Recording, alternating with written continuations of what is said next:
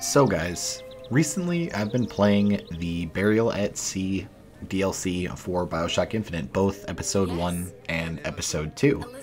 There were a lot of things that I overlooked the first couple of times I actually played it, which is absolutely mind-blowing. You guys know how I am with Bioshock, so for that to be the case is absolutely crazy. So what we're going to do today is actually look over 5 things that you may not have noticed within the beginning, middle, and end of Bioshock Infinite Burial at Sea Episode 2.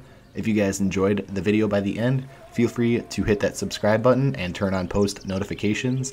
That way you can join the notification squad. So without further ado, let's hop into the video. In at number 1, one of the most popular arguments within the Bioshock Infinite game itself was the argument of the bird and the cage.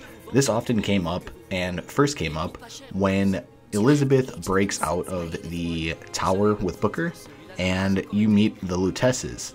They ask you, the bird or the cage, for the gem or little stone that ends up in Elizabeth's choker around her neck. Eventually, you can pick whichever, the bird or the cage. That's all on you. I find it interesting that this shows up so much within the Paris scenes of Bioshock Infinite Burial at Sea Episode 2. This is something that I wasn't originally looking for, but I noticed it so much that I just feel like I had to include it at the first slot on the list. Number 2. Basically, what the beginning of Episode 2 is all about is kind of like the beginning of Bioshock Infinite, except a complete 180 and a complete reversal of characters. Instead of Booker going up to this extravagant, well-lit up, cheery city of Columbia, we have Elizabeth, who ends up going to Paris. She still has the same exact goals as Booker, such as to bring the girl to wipe away the debt, and they have to find the girl. You noticed that? You noticed the correlation here? Booker lands on Columbia, he has to find Elizabeth. Elizabeth goes to Paris, she has to find Sally. It's just crazy. And then there's also a lot of different little Easter eggs here and there. Like, you'll be seeing on the screen right about now, a woman, instead of having the raffle baseballs with the numbers on them, and asks Booker to pick one, a woman has a basket of bread or baguettes and ends up offering one to Elizabeth, so I thought that was pretty cool. So let me know what you guys think of that. Coming in at the number 3 slot, and this is a spoiler warning for you guys, so heads up. The first 2 are completely okay. It doesn't ruin anything. It's just kind of getting you into the overall DLC, I suppose.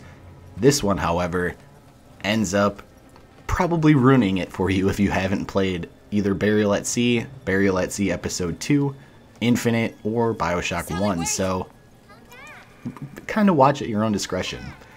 So, within the scene where you finally start chasing Sally, you end up seeing all of these different foreshadowing events. For example, there's a gust of wind that ends up blowing a stack of cards, and the one card you notice is the Ace of Spades. That's one of the most recognizable cards in a deck of cards. The entire Episode 2 DLC is about finding the ace in the hole for Atlas, and that ends up being Jack in the end and around Bioshock 1, or for Bioshock 1 I should say. Another thing that it foreshadows is the torture method that Atlas uses on Elizabeth and then eventually tries to end up using on Sally to try to get information out of Elizabeth. That being the prefrontal lobotomy or something of the sort. You take that ice pick, or whatever it is, I guess you can really call it, put it behind the eyeball, hit it with a mallet, and it cracks the skull. It shows a actual diagram of it within Paris. And then finally, just all of the flashbacks and all of the similarities between Jack, Booker, and Elizabeth. This next one is just something that personally I never have noticed, and I was just kind of looking around when I was in the boat during the scene where Elizabeth has the flashback of being in the boat with the Lutesses. Again, similar to how Booker ended up getting to the lighthouse in the first place. If you look in the water, and you guys are going to see it on screen, you can see dead versions of Elizabeth. Again, it's a part of foreshadowing, but it also shows that there are millions of possible outcomes within the entire universe of Bioshock and Bioshock Infinite. These are all the deaths that Elizabeth had up until that point, so to me that's absolutely mind-blowing, and just the fact that I didn't notice it at first, it just actually completely caught me by surprise. Now the final one doesn't pertain to the overall gameplay itself. It's more or less behind the scenes. So originally, different actors for the voice of Fontaine and Atlas were changed.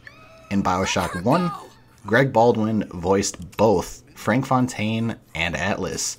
But then in Burial at Sea, they ended up changing to someone else named Carl Hanover. So why they changed voice actors? I don't know. There is a little bit of a difference that you can tell from Bioshock 1 to Burial at Sea Episode 2. That's just me though. You might not have noticed a major change in the voice, but still I find that pretty cool that they were able to pull that off while still keeping the same accents, the same style of voice, and the same sound overall. So anyways, if you guys did enjoy the video and want to see more, like I said earlier, feel free to hit that subscribe button. Feel free to like or dislike the video, it's completely okay. And with that being said, I will talk to you guys in the next video. Take care. Hey guys, thank you all for watching today's video. If you enjoyed this video and want to see more, would you kindly tap that thumbs up button? It would help this video get out there, and it would also help my channel grow. If you enjoyed this content and want to see more from me, would you kindly tap that subscribe button so you will not miss another video. If you want to chat with me or talk about anything gaming related, or if you have any questions, feel free to follow me on Twitter at TheBioshockHub. There will be an annotation on the screen now or a link in the description for you guys to check out. Again, thank you guys for watching, and I will talk to you all in the next one. Take care.